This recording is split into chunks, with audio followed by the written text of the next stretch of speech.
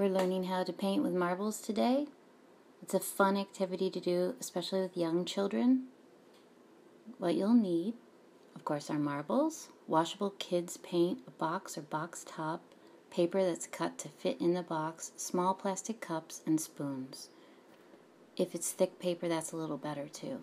You're going to start by putting the paint into cups, the paper into the box, and then some of the marbles in the paint. Get them well coated. You can use several, you can use one, it really doesn't matter.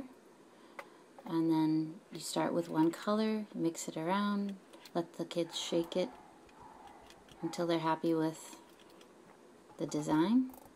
Take the marbles out, put another color in. Again, they can shake it around, roll it around, and they'll begin to see, especially with two colors, how these two colors combined make a third color.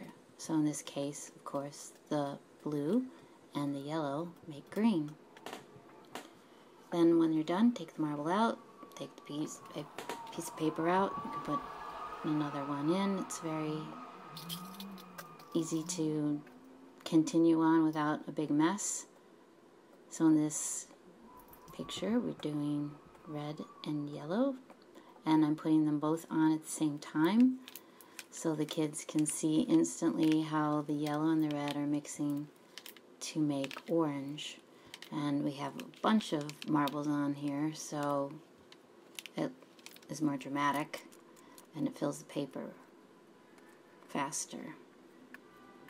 So they can play around with different marbles, different amounts of marbles, big and small, different colors. Some colors could go along with a holiday, so for instance here the red and the blue could be for 4th of July, or you could do for Christmas, red and green, whatever it is.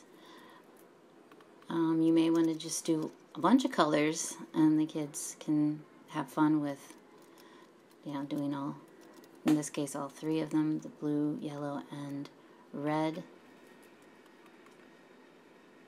So it's a lot of fun and they can be amused for quite a while. So here's the one with all three colors, the one with the blue and yellow, the blue and red, and the red and yellow.